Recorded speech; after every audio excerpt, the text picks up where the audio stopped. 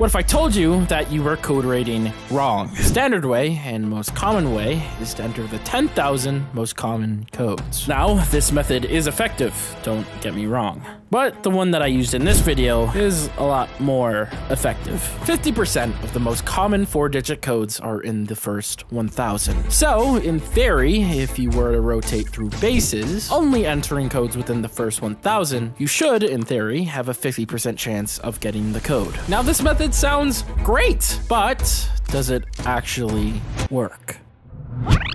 Yes, it does. Now, here's how our strategy is gonna go. For this video, I'll be playing duo. What we're gonna do is split off onto separate islands, and from there, we'll select a few bases to do our strategy on. Now, to be honest, I was quite skeptical if my method would be effective, but very soon, I would be proven wrong. Koala and I's meeting spot was here. He'd be my duo partner on this code rating conquest we were about to embark on. Yo, what's up? Derek.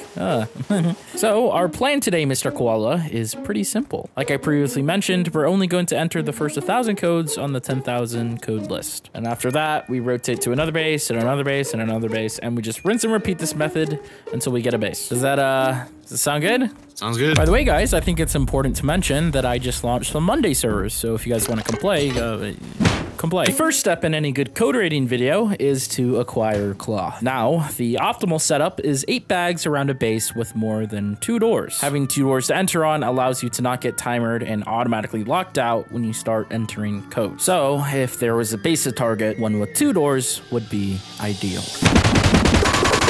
All right, I should have more than enough cloth to craft 8 bags. Nice. All that's left to worry about is, what base do I code rate? That was gonna be the tricky part. Now, I looked over dozens of bases. Some were too big, some were too small, and some had turrets outside of them. I was starting to grow impatient and started getting ready to move to the next island. But in a turn of fate, I had quite an interesting encounter. Hello? Hello. What's up? What's your name? My name is Bepschniff. What do you want, Bepschniff? Well, I was in the area and I was looking for any like big bases. Any people that you don't like? Yes, the sulfur quarry. They just The built sulfur that quarry. tower just to roof camp. Ah, okay. Yeah. I'll see what I can do. I'm gonna go check them out. But wait, what's your name? My name is Stab. Dan? Stab. What is it? Stab. Oh, okay, stab.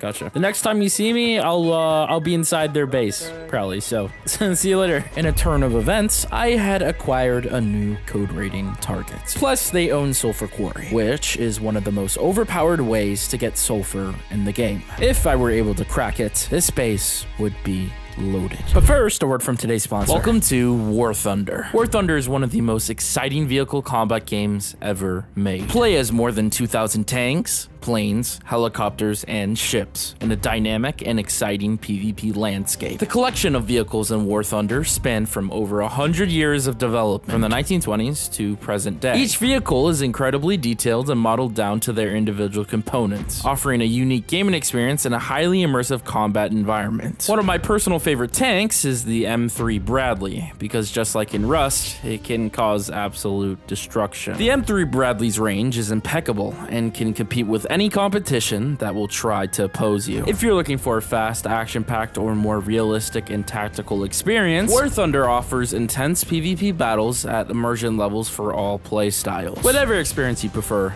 you will find it here. You can play War Thunder in an incredible 4K resolution, paired with authentic sound effects and beautiful music, creating an atmosphere to fully immerse yourself in. Play for free now on PC, Xbox Series X and S, PS5, or the previous generations. When registering on PC, use my link to earn a free large bonus pack. This includes multiple premium vehicles, boosters, and much more. Thank you to War Thunder for sponsoring today's video. All right, let's get these bags placed down, son.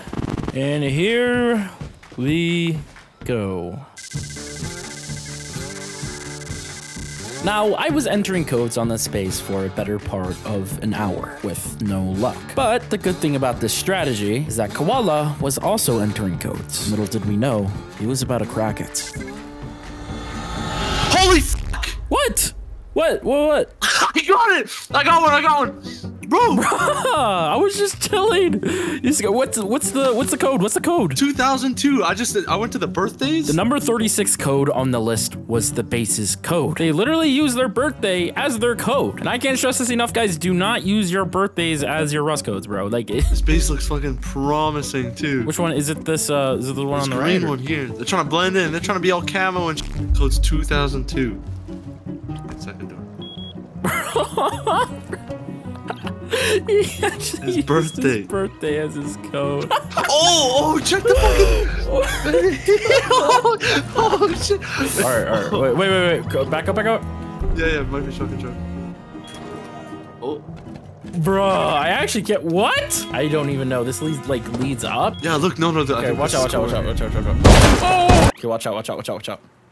Okay. We're good. Guns and bodies. What is this base, bro? Terp haze. Oh, look! Oh, look! Holy shit! All right, watch out! No. TC, let's go, baby. No shot. I'm clearing. What's it looking like? Oh. Oh, damn! Dude. Okay, guys, don't set your code to your fucking birthday. This is a lesson. The base wasn't super loaded, but it was a good start. But little did we know, this would be somewhat of a starter base, because things were going to get pretty crazy. All right, what? I'm about to get back on the grindstone. Let's go.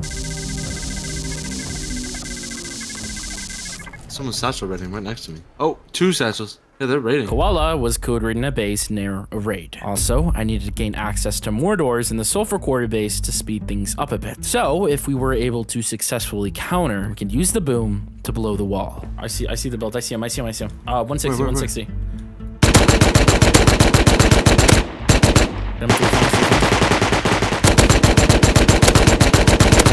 Bro, how did all those miss? Oh, dude, I have no meds. I'm screwed. He's standing still. Kill one. Ah, shit. Got him! He's dead! Woo! Nice. Oh! Look at that! Ow! Oh, no boom, like I hope, but, yeah, we'll take that. We'll take that. Unfortunately, there was no boom, but that's okay, because I still had access to the Sulfur Quarries gate and outside base. This just meant I wouldn't be able to code raid at max efficiency, but I'd soon find that efficiency wouldn't matter.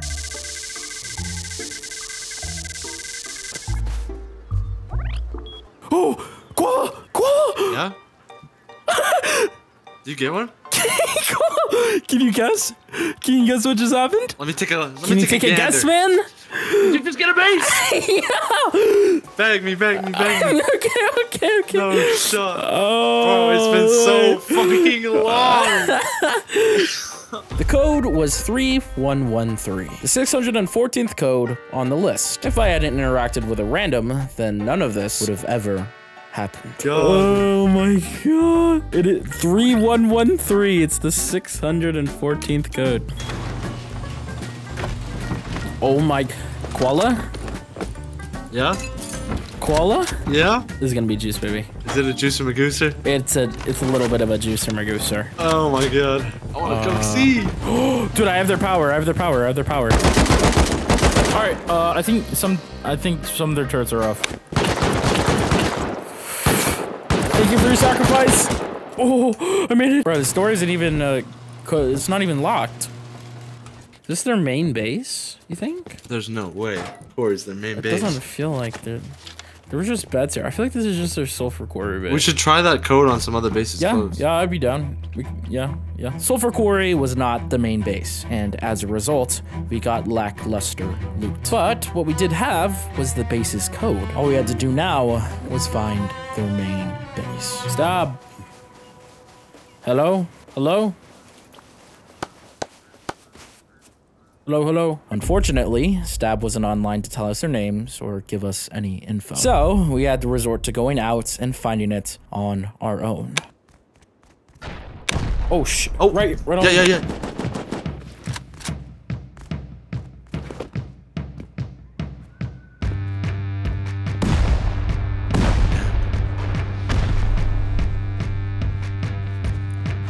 I only see one. I don't know if there's two.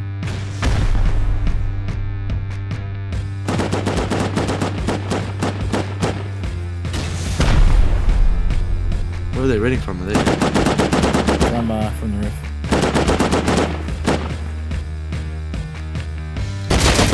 Double one, he's dead. I think he's solo. This was an unfortunate situation. Not for us, but for this guy. To get snuck up on in a random raid, and on top of that, be solo, is probably one of the most frustrating Rust experiences you can have. You'd think that would make him hateful and bitter. But, actually, it was quite the opposite. I've heard somebody. I killed him. Yo, was it loaded? Was it loaded? Yes or no? Yep. I just want to know. Was there rockets or something? Just sulfur?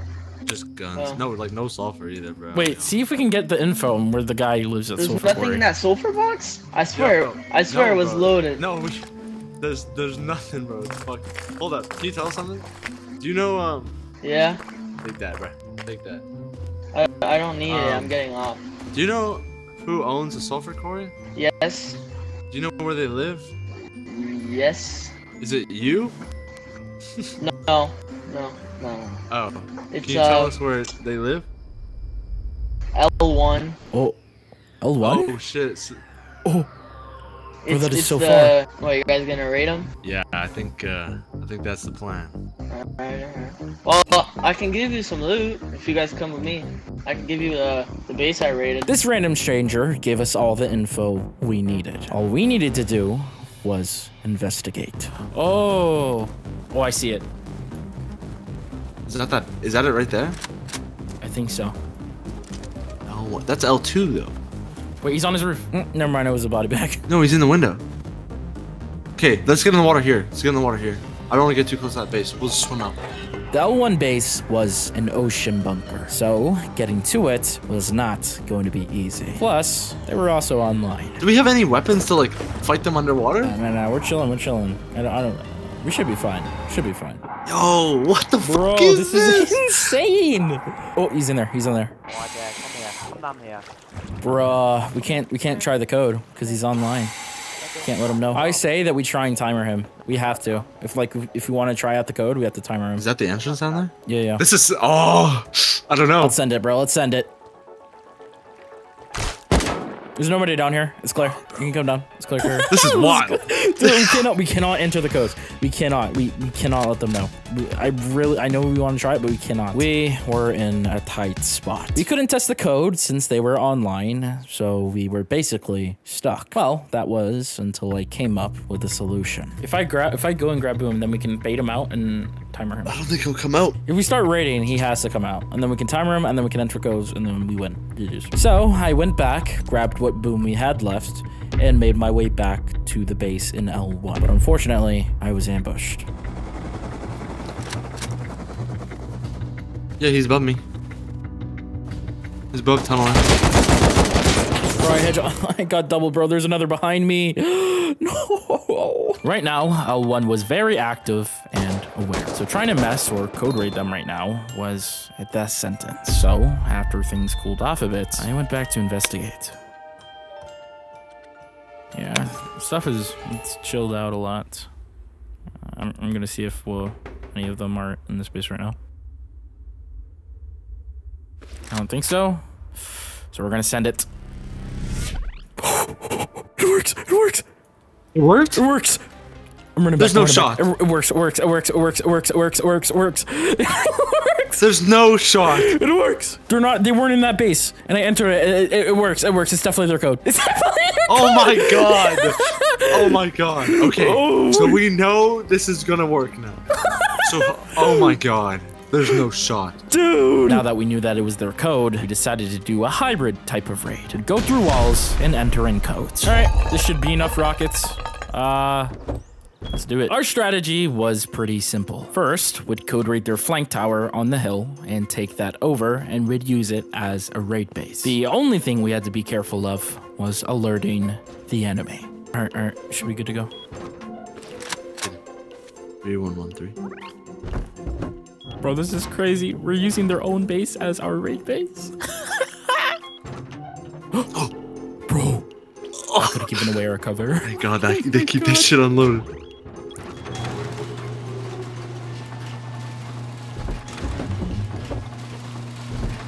Oh, rockets. Look. Oh fuck. That's a bunch of HP. Is that the ones that we brought? I think so. I think this is our boom. That's ours, bro. After securing the base, all that was left was to raid the ocean bunker. If any of them found out that we had their codes, the raid would be over in an instant. Let's get down that ladder. Oh, fuck. Oh. Be careful. All right, I'm gonna unlock it. Yeah, it's fine. Yeah. Let's see if they're online. Change the code on it. You got it? I don't hear anybody. You hear I movement? don't hear anyone. I'm ready. I think we're good. I think we're good. Okay, tour's gone, tour's gone.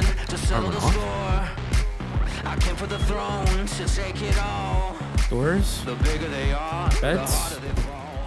Okay, ready? We splash this corner. They're online now, too. I rocketed myself! Kill both. Nice, nice. Yeah. Oh, maybe not. Hold up. They fired off. You can come, go. Okay. Great. Yeah. You just have to go past. I think all they got is flame rockets. I'm chilling where I am.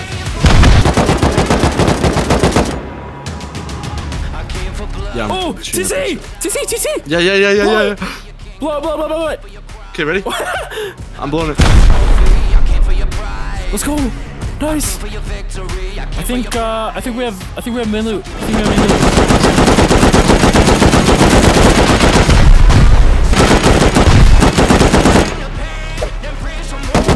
They're trying to defend. I think he's just dead. He's dead from satchels. One door. And we already got the codes. Bro, he's despawning. Oh, he's oh! Holy fuck! Holy shit! Bro, there's so many rockets! Holy fuck!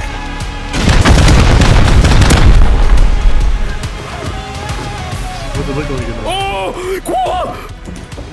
What do you got? What do you got? There's so much!